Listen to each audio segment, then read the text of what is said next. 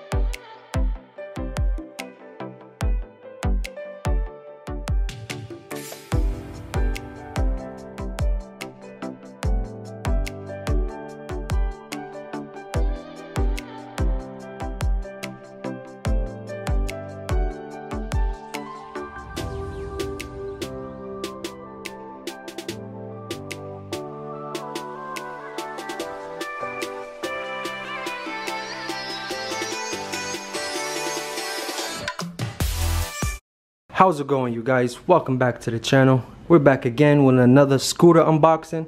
This time we're gonna be looking at the Uberscoot. This is the 1000 watt. So let's unbox this up and see what we got. Just on a quick note, this box is pretty well damaged, as you can see from this video right here. Alright, so now we're just pulling up to FedEx to pick up the package.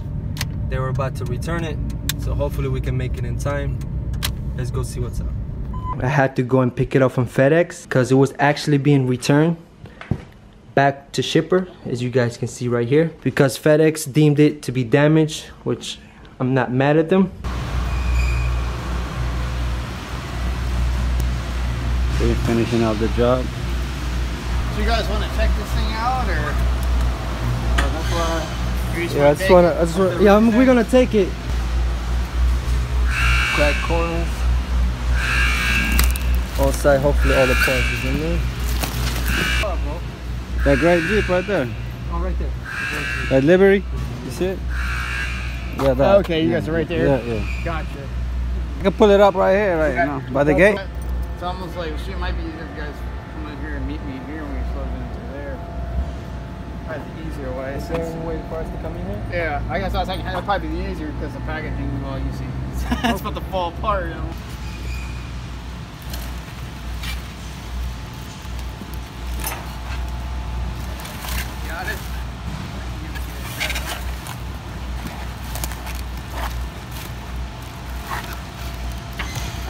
Oh, be careful.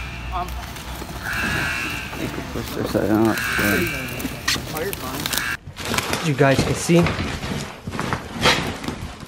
it's a pretty damaged box, but I did get it from Big Toys USA, which are the main suppliers in America for Uberscoots. They do have a reseller at eBay. If, for example, if someone purchased a 1000 watt scooter for 600 bucks, they use it for about a month, they still have time to return it. You actually get 90 days to return a purchase. So this was one of those scooters that was returned, and of course Big Toys USA, they cannot resell it as new, so they repost it on eBay for used for about half the price. Now this was listed for about $375. eBay had a discount promo for about 15%, plus I had an additional $80 off. With the shipping and everything, it ran me about $220, which is a great deal. That's the reason why I went ahead and picked up this scooter. Pretty much the only main reason, because I do have these two 1600 watts. This one is not so good. This is the best one, as you guys know. That's my baby. Just on a quick mention now, Big Toys USA, they do have a nice warranty policy, even for their used scooters. They contacted me, even in their description, they firmly mentioned this. If anything happens to the scooter while it's shipped to you, with any damaged parts, anything that's messed up, they'll ship you a new one, hassle free, no charge, which is pretty cool. That's enough with the talking. Let's get to the unboxing.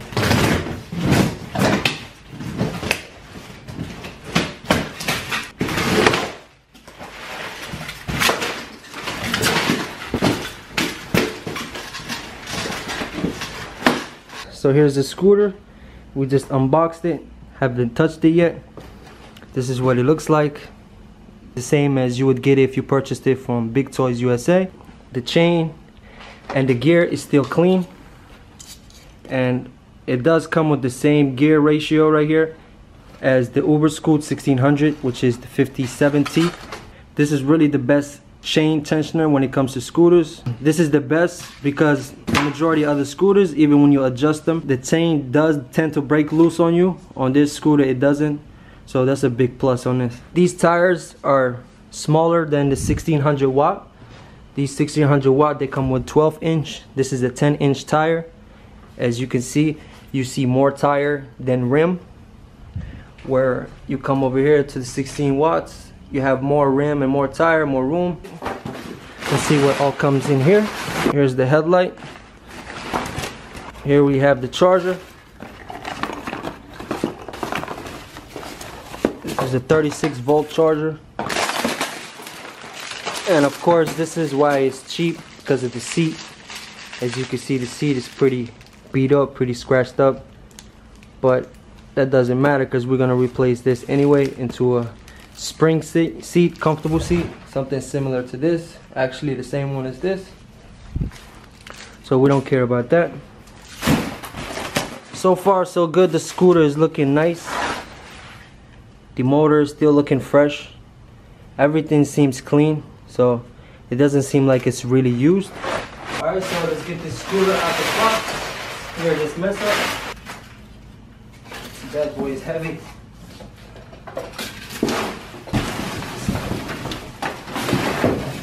We're gonna set up the scooter. Pretty much everything is simple. I would mention that this scooter used one did not come with a toolbox, which comes with a couple of wrenches and hex keys for you to install these pieces. But I do have one for my previous scooter. So of course, first thing we're gonna do, this latch right here, push it down. Lift up on the scooter, make sure this is clear. The steering wheel, we need to install this, make sure it's not tagged up anywhere. So we will push down, lift up, and just apply some weight to it, and it'll snap right in place.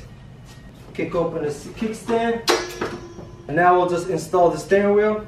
So here's a tool set from my scooter, my Mad scooter. All of them are the same. They have these little hex keys. We're gonna use that to tighten this up. Before we tighten this up, you wanna align it correctly.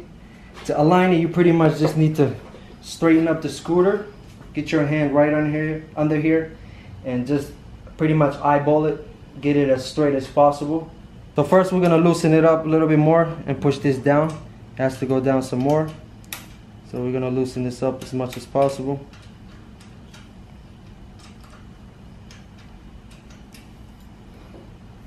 Alright, so when you install this right here, you want the key ignition to have a little bit of space, a little bit of room from the handle that you installed. You don't want it to be completely flat with the ignition. There's a little gap right under the ignition that you need to line that up with the handle. Once you do it like that, that's when you eyeball it, make sure that it's straight. If you need to keep the wheel straight, just apply your foot to the tire to keep it straight from turning. And just turn this. You pretty much just want to eyeball it, get this middle part as straight with the wheel as possible. I like to use the sides of the tire, those two, to align the steering wheel as even as possible. Use this for alignment. You know, you pretty much just have to get it as straight as possible.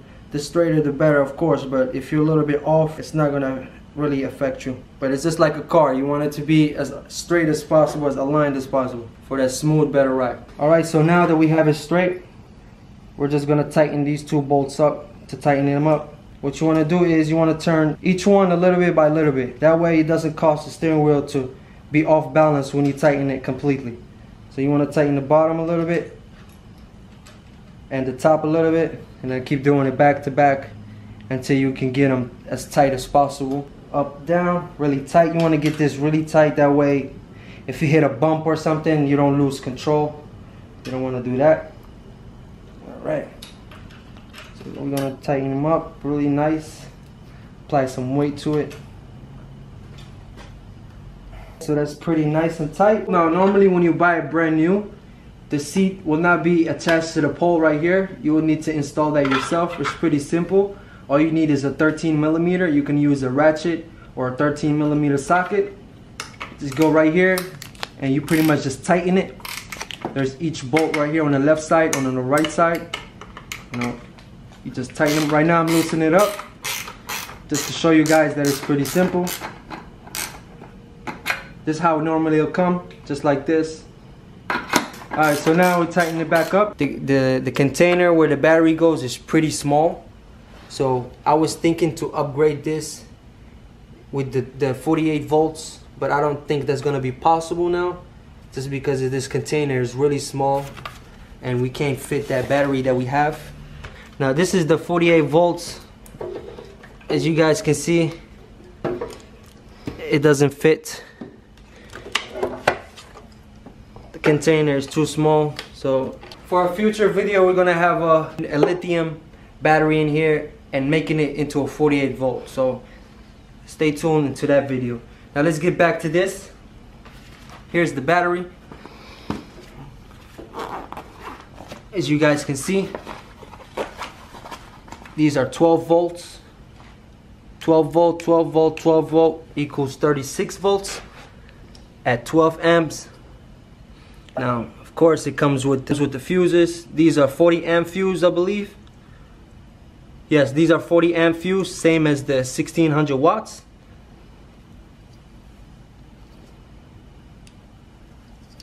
You get two of them. So make sure the other one is in and snug. There we go. So let's plug in the battery. It's really light compared to the 1600 watt, which is a good thing, you know, and it's smaller. So I guess if you're looking for something that's more compact, this will be a better choice. So when you plug it up, of course, you're gonna get that spark.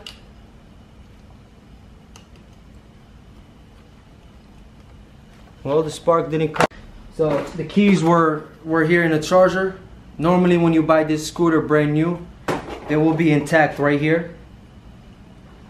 But for my case, this was a used one. It was in the box. So we connected the battery and the battery didn't make a spark, which is surprising. So now we're gonna turn on the scooter, make sure that it works. See if the light right here comes on. So we'll just turn on the scooter. Everything's good. Now this scooter does not come with a horn or a light control like your 1600 watt does. This button's right here, it's missing those buttons. But it does come with the turbo button. So you can be able to press it and get full speed, or press it and limit it to half of the speed. Now I would say it's a bit quieter. It sounds a little bit quieter than a 48 volt. Of course, it's less power. You have your shocks right here. It is double suspension, 2 shocks. This is a 2,000 pound suspension. It's capable of holding to 2,000 pounds, and you have 2 of them, so you could get pretty nice comfort ride on there. And of course, you do have your front shock right here. This front shock is a little bit different than those back ones, but it does work really well. Now, of course, you do have your braking right here, your left brake, your right brake, and this scooter is a disc brake. As you guys can see right here, it does come with a disc brake. Front also has it, which is really nice to give you that perfect stop. This Uberscoot does come with a brake light in the back. So when you press the brake, it does have the brake light on, which is pretty cool to indicate someone behind you, let them know you're braking. And like I mentioned before, it does come with these. These are the best. You'll never have to worry about your chain popping off. Alright guys, so I tried to install this headlight right here. I am missing a bolt. Everything was going so far until we hit the light and there's no bolt. So I will be contacting them. They'll ship me out a new bolt. Really doesn't really matter. I'm gonna install some flashlights like this right here. So, but if you do want to know how to install this headlight, as you guys can see right here, this is the same installation. There's a little bolt that goes right here. Alright guys, so there you have it. That's the installation of the scooter. So now we're gonna go for a test ride and see how this bad boy does. Alright, so the first test, battery's fully charged. We're going up a hill right now. This is the same hill that we tried on the 1600 watt, and we'll see how fast it goes. So I'm at full throttle. Button is pushed in for turbo, or pushed out, and we're hitting 11 miles per hour, 12 miles per hour. We're going 12. Here's the 1600 watt going up the same hill. full throttle. As you can see, he's surpassing us easy. Of course, that one has the lithium battery, but just to give you an idea of the difference of the speeds. Now we will be making a future video comparison between the 1000 and 16,000 watts. I will be replacing the 16,000 watts with his original battery. That way we can get a fair comparison. But for now, let's just take a look at this. So it's at 11 miles per hour this whole time.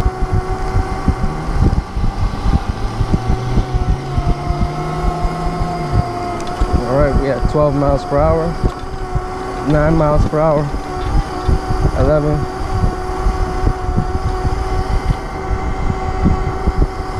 Hopefully you guys can see it in the camera. It's not too sunny.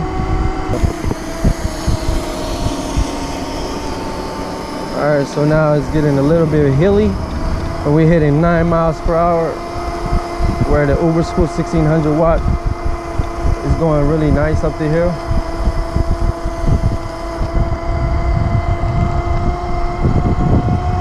All right, so now we're just trying to catch up to him.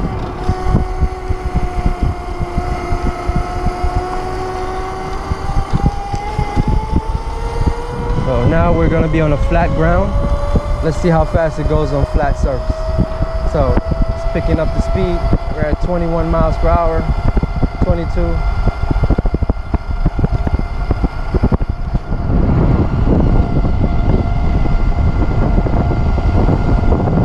It's at 22 miles, 20 miles. And it's maintaining the speed between 20 and 22. It seems like 22 is the top speed.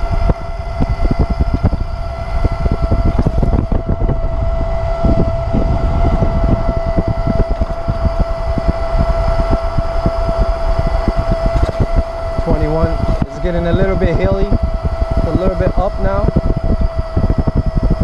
So the speed is going to increase.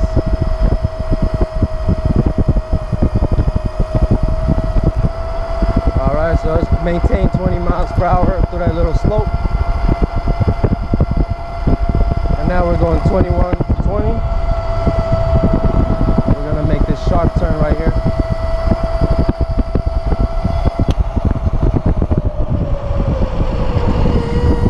Alright, so now we're going to see how this is a really high hill. We're going 15 miles, 14 miles. This is really high hill. A really high hill, so they're maintaining between 15 and 16. So the good thing is it does go uphill, so even though it goes slow. Now we're going down the hill, and let's see how fast it can go down the hill. We're at 24 miles per hour,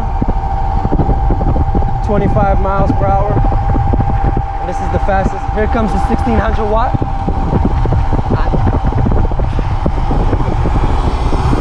24 miles, and he's passing us easy. We're maintaining the speed at 24 miles.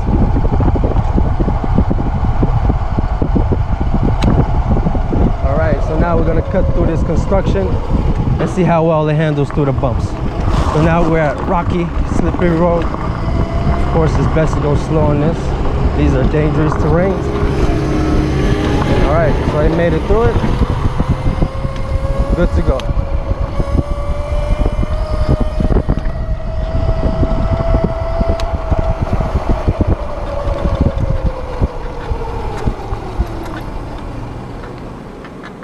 Alright guys, so here's another slopey hill.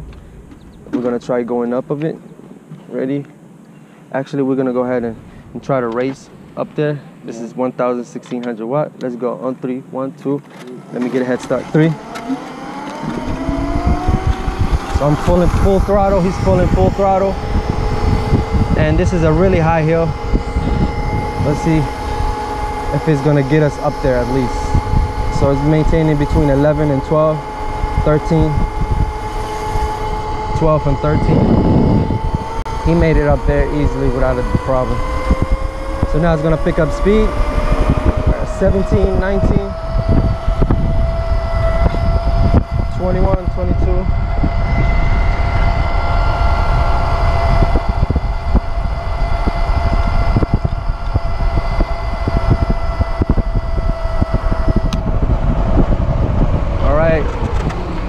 you guys can see, it does pretty well in the hills. It gets you through. So now let's see how it does on a flat surface. So we're just starting out from 0. Hold on. All right, so this is gonna be a test from 0 to up. See how fast it goes. What's the RPM? How fast it goes from 0 to 60? How fast it goes from 0 to 60? Do a test right now. 0 to 15. From 0 to 15. All right. So we're gonna go full throttle and see how fast it goes. This is a flat ground. So let's see. 1, 2, 3. Let's go.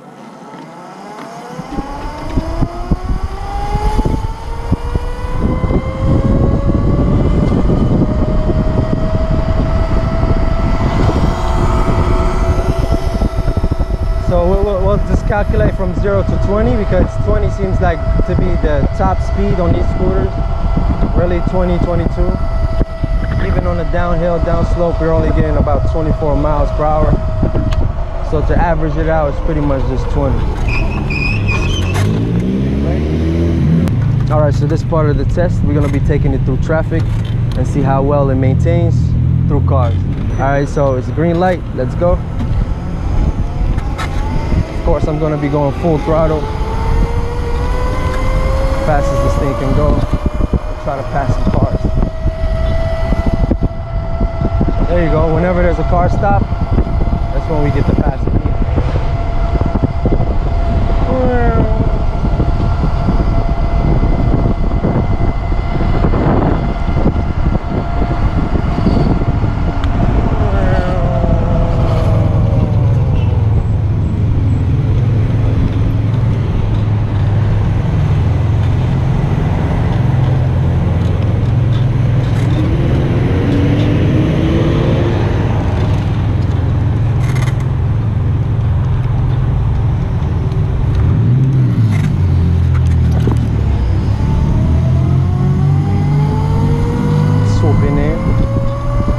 So I'm gonna be documenting this whole ride.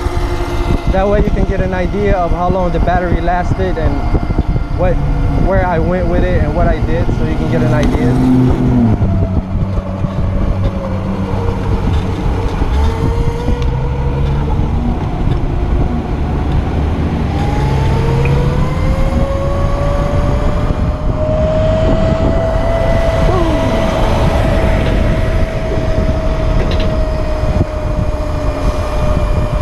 Alright, so it's getting slopey, down the hill, and straight all together in this road, so you can get an idea of what the average speed on it. The Uberscoot, he's just right here trying to maintain with me.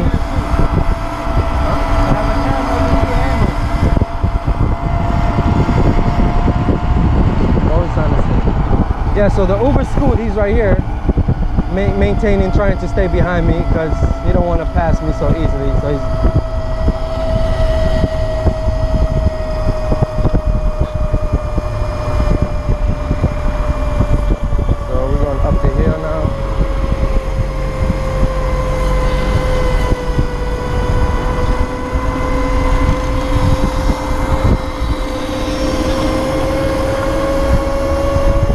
you guys can see, if you have an Uberscoot 1600 watt, all of this will be easy for you. But of course, we're gonna try to upgrade this 1600. Of course, we're gonna try to upgrade this 1000 watt and try to get it to 48 volts. And the more current it's gonna get, the faster it'll get, the faster it'll go. But of course, if you're out there and you're not really looking for speed, you just want something that you can cruise around your neighborhood, you know, for point A, point B. If you're going in a short distance, of course you want to go with the 1000 watt. But if you're into scooters and you want the best that you can get for a decent price, you would want to go with the 1600 watts. This one will be much better for you guys. Now we're going down the hill. It is 24 miles per hour. You know, compared to the 1600 watt, this lacks a lot of torque. You know, just to get to the top speed, it feels like it's extremely slow.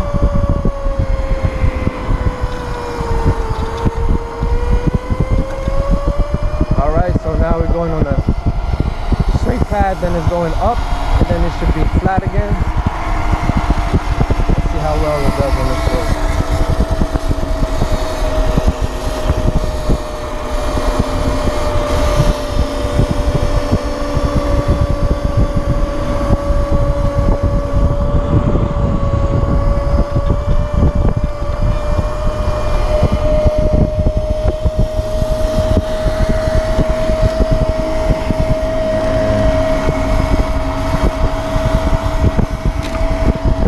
Going faster than me, bro. No. So now I'm trying to lock in the Uberscoot 1600W, keeping them from passing me, because it's just ridiculous. No.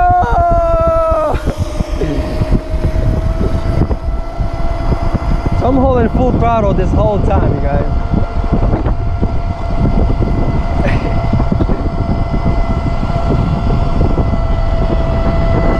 Alright, we're gonna try to get some leverage. He stopped it, he's coming now. He's making a mockery out of it. No!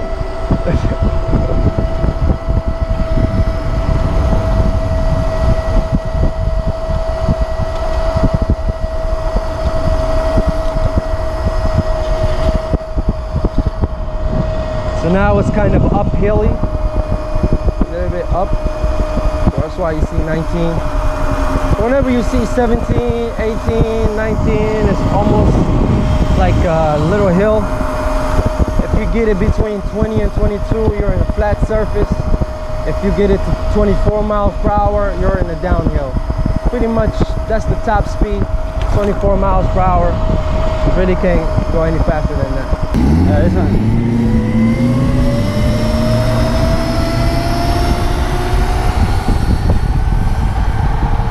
Full power.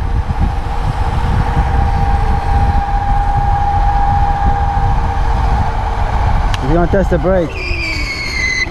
See that?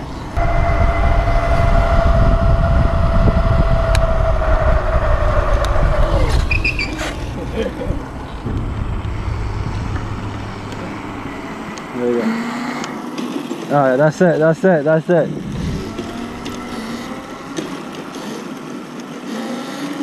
Woo! Here, get this one. Let me get that one. Come on. This one has too much power. The battery's dying though. It's not full power. Yeah.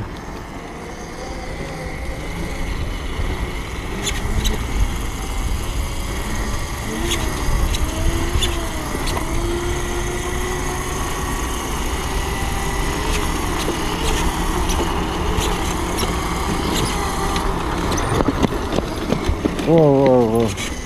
Go like It